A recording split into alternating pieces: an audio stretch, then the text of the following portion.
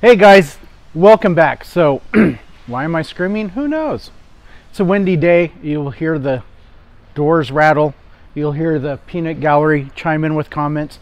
So rather doing an unboxing video, which everybody does, who wants to see somebody get the same flip out knife, open a box, unwrap everything? What fun is that? I saved you the time. So this is the Kreitz fresh air bonnet for the Thunderbolts.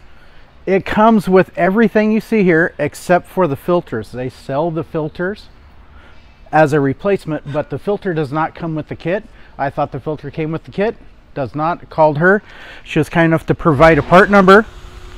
And oddly enough, they keep it all forward, which is good. So the filters go into the air intakes, which go through your radiator brace. Once they get in, they look something cool like this. I was thinking about lighting it, but maybe too nerdy for me. Along with the kit, you get a pair of screens. You get your gasket for the base of the air bonnet. You get your oblong clamps.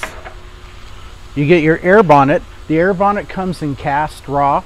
I painted it and did some polish work. Clamps for the inlet side and the welting. So when you cut the hole through the radiator brace, you put the welting around so it does not cut the 6-inch evacuation hose for a dryer. Everything else is really good, super high quality. This is the only thing I'm kind of bummed about. You can see it's kind of thin, rubbery plastic. I mean, it would work great and all. I have an upgrade planned when I get this on the car and start releasing content on that. You guys will see the upgrade. But because I haven't seen anybody show what comes in the kit, this is what comes in the kit. And once it gets on the car and assembled in a couple of months, I'll get you guys better pictures. All right, guys, have fun, keep building. See you at the Mini Natch show in San Luis Obispo.